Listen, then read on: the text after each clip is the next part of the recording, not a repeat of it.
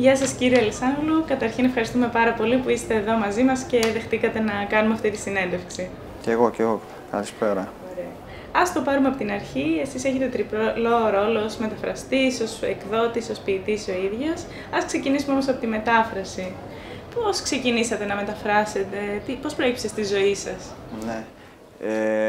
Αυτό που είπατε περί τριπλού ρόλου, για μένα είναι, θα έλεγα, θα είναι ένας ρόλος. Είναι ο ρόλος του αναγνώστη. Η μετάφραση για μένα ξεκίνησε από πολύ, θα έλεγα, νεαρή ηλικία, ίσως από τα 20 μου, 19-20 χρόνων, ως αναγνώστης κειμένων. Πρωτίστως, δηλαδή, προσπαθώ να μεταφράσω την ίδια την ελληνική γλώσσα.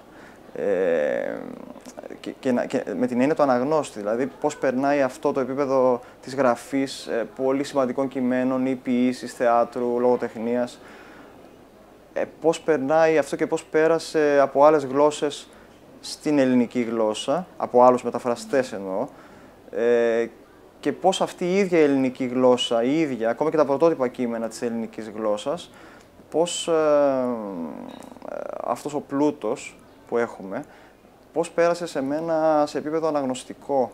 Και αυτό είναι μια διαδικασία μετάφρασης για μένα. Ήταν η πρώτη μου επαφή με αυτό, δηλαδή να εξορίξω αυτό το πλούτο που λέω ως βαθικόρος, να μπω μέσα και να τον βγάζω. Αυτό ήταν μια πρόκληση για να μπορέσω να κάνω κι εγώ κάτι, δηλαδή σαν άσκηση ύφους, να μπορέσω να αποπειραθώ να μεταφράσω ένα μικρό κείμενο. Ξεκίνησα να μεταφράζω στίχους από συγκροτήματα ή από μπάντες ή από αγαπημένους ποιητές της ροκ, γιατί είχαμε τότε κάποιες μπάντες που παίζαμε και μεταφράζαμε στίχους για να τους κάνουμε στα ελληνικά και να τους τραγουδήσουμε και να τους μεταγράψουμε. Έτσι ξεκίνησε και αυτό έχει να κάνει πάρα πολύ και με τη μουσική, όπως καταλαβαίνετε, και με το ρυθμό. Δηλαδή η μετάφραση και φυσικά η γλώσσα έχει να κάνει με το ρυθμό, έχει να κάνει με τη μουσική, με τον εσωτερικό ρυθμό, με τη ρήμα φυσικά και με όλα αυτά. Και αυτό ήταν μια πρόκληση.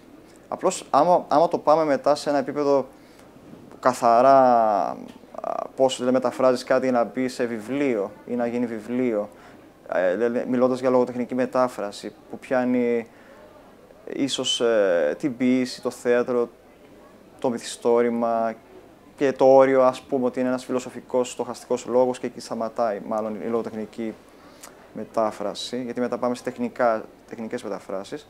Λοιπόν, εκεί πέρα τίθενται άλλα ζητήματα, δηλαδή δεν έχει να κάνει μόνο με θέματα που αφορούν το μεταφραστή και το κείμενο, το συγγραφέα δηλαδή που θα μεταφράσει. Έχει να κάνει φυσικά πρωτίστως με αυτό, αλλά για μένα έχει να κάνει και κάτι άλλο που είναι πολύ σημαντικό, με μια διαδικασία που είναι πολύ πιο ζωτική σημασίας και είναι ο ίδιος ο δέκτης αυτής της μετάφρασης. Δηλαδή, όταν μεταφράζεις κάτι στον 21ο αιώνα, μιλάμε για τώρα, ή και παλαιότερα, θα πρέπει να το δεις και να το εναρμονίσεις ίσως. Αυτό είναι μεγάλο ερώτημα και μεγάλη συζήτηση. Με τι, δηλαδή πού το αποδίδεις αυτό και πού το απευθύνεις. Φυσικά στον αναγνώστη, έτσι, σε έναν ενδυνάμει αναγνώστη. Αλλά αυτός ο αναγνώστης διερωτάσαι ως μεταφραστής ή ως ένας αναγνώστης πεπειραμένος εσύ ο ίδιος ο μεταφραστής, διερωτάσαι αυτό το κοινό, το αναγνωστικό κοινό, είναι έτοιμο για να αναγνώσει και για να διαβάσει μια τέτοια μετάφραση ενός δύσκολου κειμένου, γιατί με αφορούν πάρα πολύ τα δύσκολα κείμενα. Η ποίηση είναι, όπως καταλαβαίνετε και γνωρίζετε, χάνει πάρα πολύ στη μετάφραση, γιατί είναι ποίηση, έχει όλα αυτά τις διαστρωματώσεις. Αυτό το σκέφτεστε και από την πλευρά του εκδότη? Ναι, πάρα πολύ. Και αυτό είναι άρρητο, όπως είπα και στην αρχή, συνδεδεμένο με την πλευρά του αναγνώστη, του συγγραφέα, του μεταφραστή και του εκδότη. Όλο αυτό έχει να κάνει με τη γραφή, με το κείμενο, έτσι. Και το σκέφτομαι και με την πλευρά του εκδότη, από την πλευρά του εκδότη ως περικείμενο, δηλαδή περνώντας από τη γραφή αυτή τη μετάφραση. στο πώς θα περάσει αυτό σε επίπεδο βιβλίου και τυπογραφείου και έκδοσης.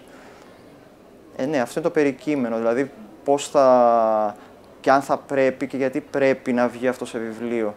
Και αν θα βγει, πού θα απευθυνθεί, σε ποιο κοινό. Και πάλι μιλάω για το κοινό, το αναγνωστικό κοινό. Μιλάω για τον κάθε λαό, για το κάθε έθνος και για τον κάθε άνθρωπο που κατοικεί και ενοικεί σε μια επικράτεια. Τον πολιτισμό που έχει αυτός ο λαός. Δηλαδή, αυτός είναι ο κοινός παρανομαστής. Ναι, αυτός είναι. Ακόμα, δηλαδή, ξεκινώντας από το πρωτότυπο κείμενο, περνώντας τη μετάφραση και από εκεί στην έκδοση ενός βιβλίου ή ενός περιοδικού, λογοτεχνικού, ο κοινός παρανομαστής ακριβώς είναι ο δέκτης, είναι το αναγνωστικό κοινό που, όπως καταλαβαίνετε και γνωρίζετε, ίσως σε κάθε χώρα διαφέρει η πρόσληψη αυτή, γιατί έχουν έναν άλλο πολιτισμό, ίσως χαμηλότερο ή υψηλότερο, δηλαδή ως δέκτες εννοώ. Και αυτό θα πρέπει να το... Δηλαδή θέλω να πω ότι ο συγγραφέας και ο μεταφραστής είναι υπεύθυνοι φυσικά καταρχήν για το κείμενο και πώς θα περάσει σε μια άλλη γλώσσα, στην ελληνική γλώσσα εν προκειμένου, αλλά υπάρχει εκεί πέρα και ένα μεγάλο στίχημα για τον μεταφραστή στο πώς θα περάσει μια μετάφραση πιστή και στις λέξεις και στις έννοιες που πρέπει να περάσει ένα μυθιστόρημα, για παράδειγμα, ή ένα ποιητικό βιβλίο, όσο μπορεί πιο κοντά στο πρωτότυπο, αλλά πώς θα το περάσει στην ελληνική γλώσσα. Αν θα είναι, γιατί θα πρέπει, θέλω να πω ότι ένας συγγραφέας όταν γράφει ένα πρωτότυπο κείμενο, ίσως να μην τον ενδιαφέρει ο αναγνώστης. Σου λέει το αναγνώστης θα ψάξει να με βρει. Αν τον ενδιαφέρει κάτι, μπορεί να του αρέσει, μπορεί και όχι, αλλά θα βρω κάποιο μικρό κοινό. Ενώ ένας μεταφραστής που μεταφράζει ένα σημαντικό ξένο μυθιστόρημα, τον ενδιαφέρει και τον αφορά πολύ περισσότερο το αναγνωστικό κοινό. Γιατί, όπως καταλαβαίνετε, είναι ένα βιβλίο το οποίο θα μείνει στην βιβλιοθήκη, ενώ στην παρακαταθήκη της ελληνικής γλώσσας. Οπότε τον ενδιαφέρει πάρα πολύ κάποιος που μεταφράζει, παράδειγμα, τα Άνθη του κακού του Μποντλέρ ξανά, ή κάποια έργα του Βίλιαμ Σέξπιρ και άλλους σύγχρονους του 20ου-21ου αιώνα. Τον ενδιαφέρει και θα πρέπει, οφείλει να τον ενδιαφέρει και να τον αφορά αυτό, πώς δηλαδή θα αφήσει όσο το δυνατόν μια καλύτερη μετάφραση στο αναγνωστικό κοινό. Υπό αυτή την έννοια, τι θα λέγατε λοιπόν ότι σημαίνει μεταφράζω, τι σημαίνει για εσάς? Αυτή είναι η καλή και η δύσκολη ερώτηση πάντα που κάνετε. Εσείς οι μεταφραστές, ενώ οι δημοσιογράφοι μεταφραστές. Κοιτάξτε, το μεταφράζω είναι να αποδώσεις όσο μπορείς καλύτερα, πιο πιστά και πιο υπεύθυνα στη γλώσσα σου ένα ξένο κείμενο και να μπορείς να το γεφυρώσεις, να βρεις λύσεις και να γεφυρώσεις αυτό το χάσμα που υπάρχει μεταξύ των γλωσσών. Και έτσι να ανοίξεις δρόμους, γιατί δρόμους ανοίγει η μετάφραση, αυτό δεν κάνει, να ανοίξεις δρόμους και κατευθύνσεις και συνομιλία με άλλους λαούς και με άλλες γλώσσες. Για μένα αυτή είναι η μετάφραση, είναι μια γέφυρα η οποία θα πρέπει να είναι όσο γίνεται πιο στέρεη, να έχει δυνατά θεμέλια, για να μπορέσει να ανοίξει πιο άμεσα και πιο όμορφα και πιο εύκολα, ίσως και πιο μαγικά, με τον τρόπο που ξέρει και κάνει η λογοτεχνία, αυτούς τους δρόμους και της συνομιλίας με άλλες γλώσσες. Και τι δυσκολίες συναντάει ένας μεταφραστής, με το κείμενο κυρίως για αρχή, στην προσπάθειά του να ανοίξει αυτούς τους δρόμους, να φτιάξει αυτές τις γέφυρες, τι μεταφραστικά προβλήματα? Νομίζω ότι είναι όλο μια δυσκολία εξ αρχής. Απλώς είναι και ένα στίχημα που βάζει ένας μεταφραστής, ένας άνθρωπος που αποπειράται να κάνει μια τέτοια μετάφραση λογοτεχνική και όχι τεχνική, και το διαχωρίζω αυτό γιατί οι τεχνικές μεταφράσεις, όπως καταλαβαίνετε, εξυπηρετούν κάτι το οποίο έχει να κάνει με αγορά, με άμεσα πράγματα τα οποία χρειάζονται εταιρείες, προϊόντα ή οτιδήποτε. Αλλά σε μια λογοτεχνική μετάφραση θα πρέπει να είναι υπεύθυνος στο τι παραδίδει και πώς το αποδίδει αυτό εδώ πέρα. Νομίζω τα τελευταία 20 χρόνια, ίσως και λίγο παραπάνω, έχουμε πολύ καλές μεταφράσεις στην Ελλάδα, σε εκδοτικούς οίκους που τυπώνονται και σε περιοδικά. Έχει ανέβει πάρα πολύ το επίπεδο και από μεγάλες γλώσσες και από τις μικρότερες που λέμε γλώσσες. Μεταφράζονται πολλά βιβλία από το πρωτότυπο, ευτυχώς. Ενώ παλιότερα μεταφραζόταν όλα από τα αγγλικά και τα γαλλικά ή τα γερμανικά. Ενώ μεταφράζονταν κινέζικη ποίηση από τα αγγλικά ή γαλλικά. Ενώ τώρα μεταφράζεται από τα κινέζικα ή αραβική ποίηση. Χθες είχαμε εδώ τη Βίκη την Αλισανόγλου που εξέδωσε το Σεξπυρικών σε εσάς από τα φιλανδικά. Τώρα μεταφράζει και το βιβλίο του Έρικου Νόρνταλ, ενός Ισλανδού. Αυτό λοιπόν έχει προχωρήσει πολύ η μετάφραση. Έχει προχωρήσει πολύ η απέτηση αυτή για μια όσο πιο κοντά γίνεται προσέγγιση στο πρωτότυπο, γιατί αυτό είναι το ζητούμενο πάντα. Και για μένα προσωπικά, όσον αφορά και ως μεταφραστής, εγώ δεν ζω από τη μετάφραση, καταλαβαίνετε. Δηλαδή, εγώ μεταφράζω κάποια βιβλία τα οποία τα επιλέγω επειδή μου αρέσει και εξυπηρετεί και εμένα ως συγγραφέα ή ως αναγνώστη. Δηλαδή, μου αρέσει το βιβλίο και κάνω μια απόπειρα να το μεταφράσω, είναι και απολαυστικό. Θα πρέπει να μείνουμε και σε αυτό και να τονίσουμε και αυτό, την απόλαυση του μεταφραστή όταν επιλέγει ο ίδιος να μεταφράσει ένα κείμενο και τις δυσκολίες που βρίσκει και τις λύσεις που προσπαθεί να βρει. Και όλο αυτό είναι ένα παιχνίδι πολύ όμορφο με τη γλώσσα και τη γραφή, που νομίζω μας ταξιδεύεις με αυτό. Και μου έλεγαν κάποιοι φίλοι μεταφραστές, συνάδελφοι, συγγραφείς μεταφραστές, πολύ πιο δόκιμοι και πολύ πιο με πολλά βιβλία στο βιογραφικό τους όσον αφορά στη μετάφραση, μου λέγανε ότι με ξεκουράζει πάρα πολύ η μετάφραση. Όταν δεν μπορώ να γράψω, όταν δεν έχω τι να γράψω, τότε στρέφομαι προς την ανάγνωση και ψάχνω κείμενα, στην ανάγνωση ξένων κειμένων, και τα μεταφράζω στα ελληνικά ως άσκηση και μετά ίσως να το τελειώσω κάποια στιγμή και το αποδίδω σε ένα εκδότη. Αυτό είναι πάλι, έχει να κάνει με τη διαδικασία της ανάγνωσης, όπως είπα στην αρχή, και της γραφής και της συγγραφής. Γιατί όπως καταλαβαίνετε, η συγγραφή έχει να κάνει με δύο ανθρώπους ή περισσότερους. Γι' αυτό και λέγεται συγγραφή. Δηλαδή, ο μεταφραστής είναι μεταφραστής και συγγραφέας μαζί, γιατί έχει να κάνει με έναν συγγραφέα και τη μετάφραση, αλλά και τον αναγνώστη. Ο συγγραφέας γράφει συγχρόνως με τον αναγνώστη, που πολλές φορές είναι ο ίδιος το εαυτός. Εξαιρετικό. Και εσείς ως εκδότης έχετε, είπα, διτό ρόλο, τριπλό, αλλά είναι ένας ρόλος ουσιαστικά. Ποια είναι η σχέση γενικότερα ενός μεταφραστή με τους εκδότες, με τον εκδοτικό χώρο?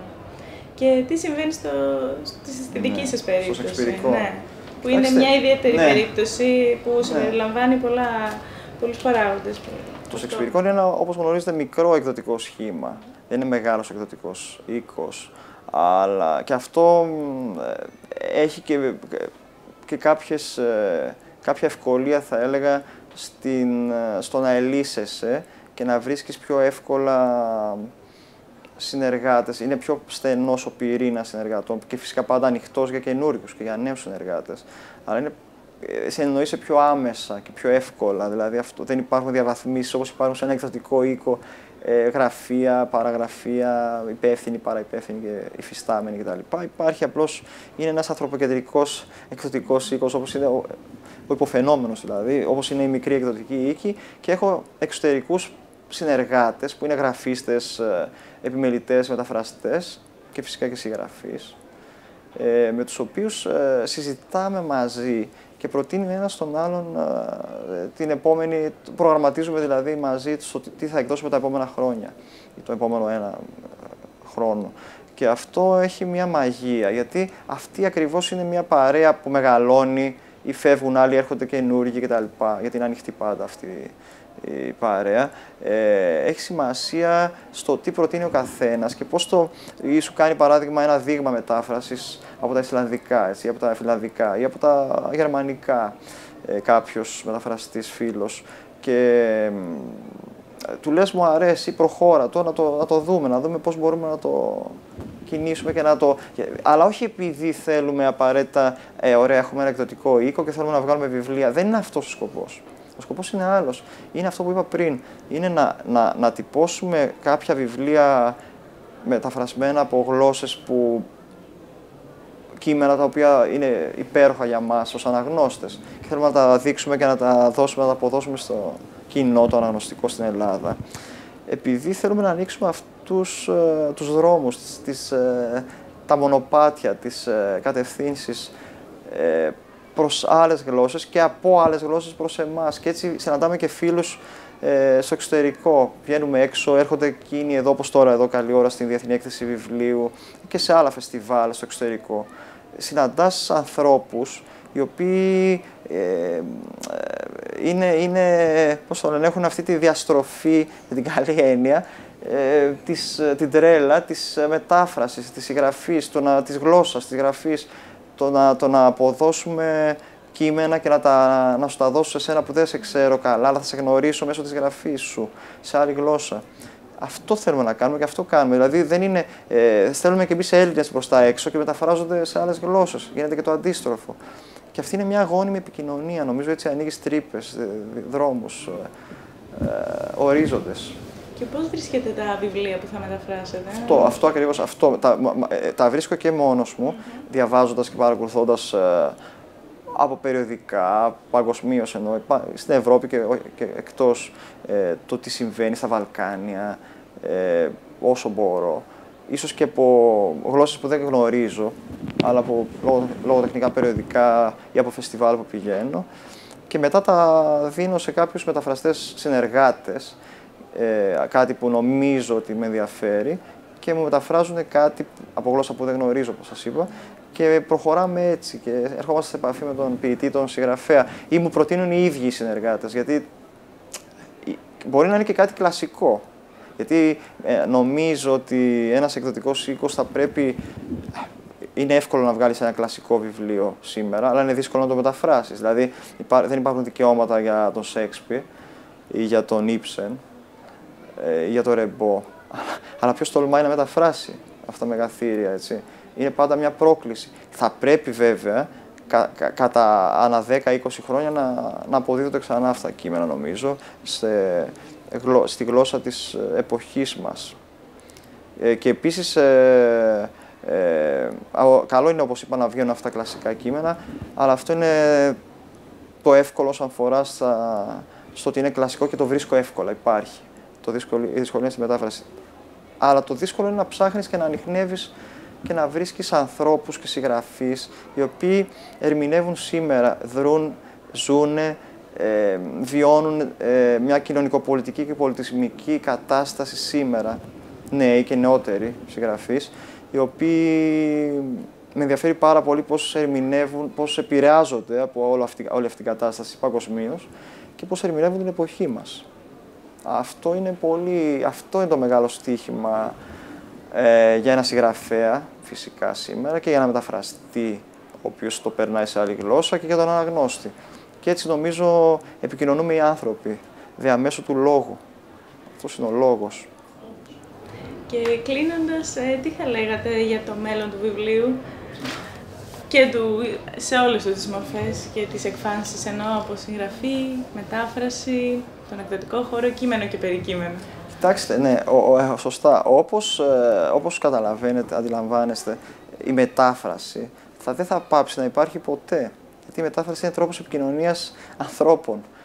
Υπάρχει αυτή η ελεύθερη διακίνηση και αυτή η περιδιάβαση στον κόσμο. Δηλαδή περπατάμε και ταξιδεύουμε πλέον τα τελευταία πολλά χρόνια όπου θέλουμε, πολύ πιο εύκολα εννοώ από ό,τι παλαιότερα.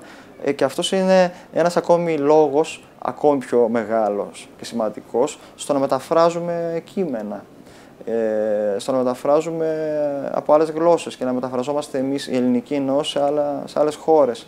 Και έτσι ανοίγουν περισσότερο οι δρόμοι. Είναι πιο επιτακτικό αυτό σήμερα, δεν θα πάψει να υπάρχει μετάφραση. Τώρα όσον αφορά στο άλλο κομμάτι, το οποίο έχει να κάνει με το ποιος αγοράζει και πώς θα αγοράζονται και αν αγοράζονται βιβλία στο μέλλον, που αυτό είναι άλλο πράγμα.